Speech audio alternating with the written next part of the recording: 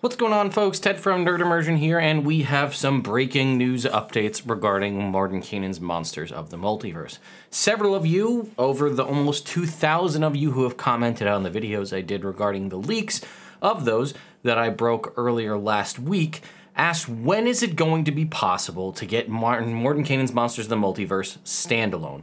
You already have Tasha's Cauldron of Everything, you already have Xanathar's Guide to Cauldron of Everything, Xanathar's Guide to Everything, and you said, why should I spend $150, and a very rightful question, to get those two books reprinted with just one additional book, this Mordenkainen's Presents Monsters of the Multiverse?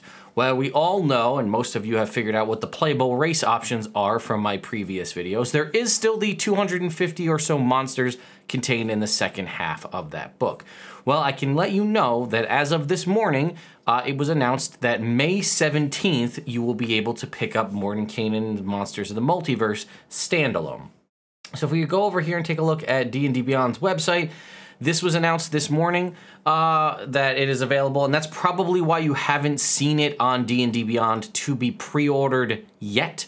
It's because it's now pre-orderable here because they made the call when you'll be able to pick the book up standalone. So this will likely be available on Amazon and then again at your Barnes & Noble, local bookstores. It does not, as far as I can tell, have the option of the other alternative white cover. Seems like the only way to get the alt white cover options of these is to buy the expanded rules gift set that launches next Tuesday. Now, I have pre-ordered 2 of those box sets from Amazon. I have bought 2 of those from my local game store of the limited edition copies, and I will be doing a giveaway of those. I don't know if Wizards of the Coast is going to send me sample ones. Sometimes they do. Maybe. I haven't seen any notifications come through that I'll be getting one. I might not get them till May when they become available as a standalone book. I don't know, but either way, I still will be doing a giveaway, so if you want to get those box sets, make sure you're subscribed to the channel here, and you'll be able to enter that giveaway when it goes live next week, or sometime next week once I have the books in hand. I like to have them physically present to show you that I'm not making this kind of stuff up. That being said, the Nerdarchy folks were invited to... So this is something... It's a small nitpick, and I'm actually not that upset about it. But you can see here, it says, Wizards of the Coast held a press briefing recently to share details about the upcoming D&D Rules Expansion gift set, which contains new printings of Xanathar's, Tasha's Cauldron of Everything, and the Monsters of the Multiverse. So as a reminder, I'm going to cut back to me here for just a sec. So the updated versions of Tasha's Cauldron of Everything and Xanathar's Guide are going to be including more recent versions of errata that Wizards of the Coast has essentially just been sitting on until the printings of these books. Now, are those erratas going to be game-changing? I highly doubt it, but there may be tweaks to them that are significant enough that might make you want to pick them up. Reserve your choice to pick those up until I do a review on them. I'll do my best to cover any changes as best as I can so you know whether it's worth you picking up an additional printing. For those of you who've picked them up on digital platforms like D&D Beyond, they'll be automatically updated once that happens. Here's my little nitpick that I was getting at. Wizards of the Coast, and I know this because I've talked to some of my folks, friends that are kind of in the same industry, they do these things where they hold press briefings, where they invite a whole bunch of folks. So a lot of the folks that you'll see do articles, Polygon, comicbook.com, IGN, Nerdarchy, D&D Beyond, probably Todd Kenrick, and other folks who do these kind of videos, have the interviews and whatnot. They're invited to a press briefing where they're given early access to information about these books, and they present them in article form. Usually I thought it was a little bit more than a week prior, but this one happened, or at least maybe they were under embargo that they couldn't release it until the 18th. Either way, this stuff kind of comes out there, and, you know, they're able to, you know, there's an interview. I don't know if they're able to ask questions, but we'll talk about it. Basically, they explain the concept behind these things, and they usually give sneak peeks, sometimes exclusive art, stuff along those lines. And I've tried multiple times to get myself invited to these press briefings so that I could provide that information to all of you with my spin on it and my takeaways. However, through multiple attempts, through multiple different avenues to get invited to that, I haven't. But you know what? I'm okay living in autonomy because then I can drop the leaks and stuff that I find without any you know, backlash because I wasn't under, like, I didn't know this stuff from some embargoed interview that I was a part of under an NDA or what have you, and then I was not able to release it till they told me I was able to. If I find some bit of news, I can go make a video and cover it in whatever amount I want as fast as possible. So let's go back to that article because it might answer a lot of your questions regarding the decisions made. And I saw some stuff about power creep and adjustments and things like that. So let's go ahead and take a look at that article a little more in depth. So it says Greg Tito, who's the kind of comms manager, social media guy for WotC, held a press briefing with the D&D's head of publishing and licensing, Liz Shu, who showed a selection of artwork and illustrations. You can check the gallery below to see more of these. Both the standard version and the alt art cover. The concept behind the gift set is a bookend to the 2018 Core Rules gift set, which was the reprinted adjustment of, and the special covers of the Monster Manual Player's Handbook and DMG. The thought is you could have these two books, and that should cover the majority of everything you need, although we already know that it doesn't, because there is no book that compiles all of the magic items found in all of the campaign guides. There are still some races that live outside of those two books.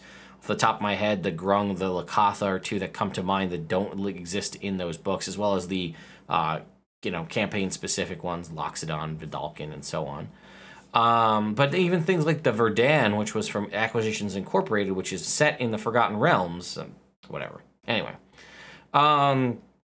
It releases on January 25th, a hobby store exclusive version. The press briefing, Tito and Shu said they talked about details on the multiverse, specifically touched on the recent leak of this book, stating that WotC is looking into the matter and tracking down the source. Okay.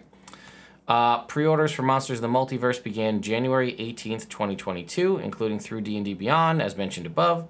Jeremy Crawford, principal rules designer of D&D, joined the briefing in greater detail of Monsters of the Multiverse. He described the book's origins as a dream of theirs to combine all of the monsters and playable races into one volume, specifically the ones not found in the PHB and the Monster Manual. Okay. Among all races in the book, Crawford noted how the Turtle, which has been a part of 5e for several years, and only now appears for the first time in an official book. I thought the Turtles appeared in the Explorer's Guide to Wildmount. Okay. Anyway, there are a total 33 races in the book. Crawford put in design approach to this book in two directions: game design and balance, along with storytelling potential, or the team's top priorities, which, like much of 5e, is dedicated to player feedback. I know a lot of people may balk at the particular piece of game design and feel the desires weren't represented, but it's worth keeping in mind there's millions of people playing D&D. From a design standpoint, the book aims to deliver comparable power and versatility to all the race options, with a goal of providing everyone a chance to bring something unique to a group of characters. Crawford did explicitly say these options are intentionally more powerful. On the storytelling side, the team sought to streamline the material and also remove specificity. This is answering a lot of the questions that you guys have had. The latter is why race features like the Lizard Folk's Cunning Artisan is no longer part of the package. I asked whether Monsters of the Multiverse would include these sorts of features in something like a sidebar or appendix, and I was pleased Tito selected to ask. The answer was no, and Crawford explained how they did not want to create limitations or barriers for players' imaginations. Perhaps the lizard folk in your setting, or even in an official adventure, may be portrayed in a classic way, including cultural qualities like Cunning Artisan feature represents. But by removing things like this, it entirely removes the potential to create expectations. Personally, I think this is kind of a drawback, though only if because I've played a lot of 5e with a heck of a lot of different characters and I've enjoyed leaning into those features. This is the artist speaking here, or the Arthur here speaking. Players can still do these things, but all things considered, they do have mechanical components too, which will be gone going forward in official products. I don't know what the new Lizard Folk features will be, and use this race as an example of my question simply because it crossed my mind. Well, we kind of have an idea from the leaks, it's just not there. Many of the monsters in the book, especially those with high challenge rating, are much more dangerous, according to Crawford. In my notes at this part, I wrote to myself, if the characters are more powerful and the monsters are more powerful, is it a wash? A great question. We'll have to wait and see, but Crawford did note how they changed monsters now have to earn their challenge rating. We've talked about this in the past that challenge rating is not, or at least maybe prior to this book, was not a viable option because you could encounter one challenge rating 4 monster and a different challenge rating 4 monster and wipe the floor with one and get completely destroyed by the other. What he meant is prior monster design sought only to reach a single criteria for justifying the CR of the monster by challenge rating table in the DMG. He described how stat blocks contain a sort of ideal path of action economy to fulfill that criteria. In other words, if a DM didn't recognize this path and follow it, then the monster likely didn't feel properly representative of the challenge rating. That's a very useful, insightful information. Their new design approach incorporates multiple avenues to achieve challenge rating benchmarks, and there's more clarity and guidance for doing so baked into the stat blocks themselves. As game designers ourselves, I asked if the systems reference document would receive an update. This is the SRD, the open game license, something that a lot of us have been asking about extensively because there has been significant updates to the base game. For example, adding a new base class in the Artificer. Folks can't write stuff outside of the DMG or the DM's Guild. That's why you don't see any third-party books that are published producing content for the Artificer, because they're illegally not allowed to. You can't do that. It would be illegal, and you could be subject to repercussions from Wizards of the Coast. Now, you can release stuff for free on the internet if you want to come up with a homebrew thing and post it on your Twitter or your Tumblr or whatever you want. But if you want to make money on it, the only way to do that on an official thing like that doesn't exist is to publish it on the DM's Guild, because that allows you to do so, but Wizards of the Coast takes a cut of it, and that's the kind of trade-off you pay for using official stuff. Okay. There are many monsters in that resource also appearing in the monster manual, and I wondered if the SRD would integrate these new designs, but unfortunately the answer was no. So this actually came from a design standpoint, which is also interesting. You are only allowed to use so if there's a monster that exists in some form in the SRD, the sort of open game license document, and they updated its stats and updated it in a bunch of different ways in Monsters of the Multiverse, and it's now fundamentally an entirely new creature the way you face it, it will not receive an update in the open game license, so the folks using that have to use the original one. They can't use the updated one. If I'm honest, I'm not sure what this might mean for third-party creators, if anything, but I was glad I asked and they selected my question to answer. Near the end of the briefing, Crawford explained how the concepts and design approach in Monsters of the Multiverse is in line with what WotC plans for the revisions of the core books planned for 2024. He reinforced those revisions are meant to be backwards compatible with the original sources. My interpretation of this is while the core game system still forms the foundation of the material, it may very well be wildly different in execution. With increased power through character race option and increased power of monsters, it seems reasonable the revisions indicate a power increase across the board, which would render the original yet compatible material moot in practice. But we'll see how it all comes out, and I'll let you know. You can order it, blah, blah, blah. Here's the links. Then here's some more art that we see. We can take a look at some of this art together here. Some Mordenkainen looking at some folks hanging out through a scrying cube or scrying orb. Let's go ahead and see. Okay, here we go. Okay, we got some, looks like Tasha maybe. I like this kind of cartoony style art. I really like this. I would want this on a DM screen. Honestly, it's got Tasha, a couple other folks. We've got a Kieran. We've got, looks like maybe it's a Beholder. No, it's Xanathar, right? There's some Grung hanging out over here. Orcus, Zugetmoy, Kobold over here. This is the new, the art for the new DM screen. And then a couple others. Maybe they might be from like the external box. Oh, so the white. Oh, okay. The white box comes with that art on the DM screen. So I'm actually pretty excited about that if I'm able to get one. So, what did that say? The multiverse shines with countless wonders, yet I've seen so many of them that I'm rarely awed. Not so with the Kieran. They fill me with awe every time. I like that. I really like the art for the box set. Super excited for that. Okay. So there you go, folks. I do think the folks from Nerdarchy did hit some really key points on the head there. I've been saying this. A lot of us have been kind of hearing and talking about the rumbles in the community about what does it mean for 2024's redone rules. Are we going to see an adjustment? Are we going to see the removal completely of the open game license so that if you want to use the new updated lore and rules for Wizards of the Coast content, You have to go through the DM's Guild or you won't be able to publish at all. I'm not sure. Again, that Darkest Timeline video is still coming at some point in the future, but I want to work with some other folks to get other people's opinions on what their thoughts are on it. But yeah, it does seem weird if you're going to give the monsters a power increase and you're going to give the player characters a player increase. Why did you bother in the first place? They're not... Clearly, it's not that the players were underpowered and needed to be buffed, and the monsters were underpowered and needed to be buffed. If you buff them both, then you're not really effectively doing anything except further excluding the things that haven't been adjusted, right? So all of these new monsters in Mordenkainen's Monsters of the Multiverse have been updated, but that means all of the monsters found in the monster manual have been kind of left behind.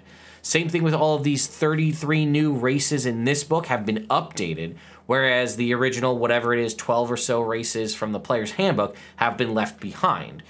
And it's kind of shitty because those races and those monsters from the original kind of core set will be left behind until 2024. So you could be playing with these new books, with the new races and the new monsters, and be on a power level here, and you have to wait 2 years to get your player's handbook and monster manual races up to that level. And that seems like a weird business decision. I get that it's kind of a slow, phased approach that they're attempting to do to kind of ease you into this, but if my DM's like, oh man, I love these new monsters, I'm going to use this book almost exclusively, and you're like, cool, and this player's like, I'm going to play a Shatterkai, and this player's like, cool, I want to play a Tiefling from the player's handbook, I'm going to be underpowered. I'm not going to be able to cast my Tiefling spells with spell slots, or I want to play a a gnome or a dwarf that's not found in this particular book. And I also understand that that's probably also why they did the thing where they made them sort of their own standalone sub-races, or they made them sort of their own standalone races rather than as a sub-race, so that those other races can stay at this level and you don't have to go back and reference that book to get all the stuff you need for this book. So that's why they added all the stuff, so it's a one-stop shop reference guide. But it still bugs me because we're just leaving these other things in the dirt for 2 years, right? And that's assuming that these new rule books come out in January. This updated printing or whatever it is comes out in January of 2024, it'll be 2 years. If it comes out in the summer or later, it's going to be 2.5+ years before we get 3 new books that are going to reprint. But I think, again, you can fundamentally take the differences and adjustments found in these books that are coming out, the expanded gift rule set, specifically Mordenkainen's Monsters of the Multiverse. That will be sort of the template for what you're going to see going forward. So if you don't like what's there, I'm sorry, that seems like it's what it's going to be. But if you do, rejoice in the fact that your other books will get reprinted in 2 years' time. So thank you all so much for watching, and I'll see you next time.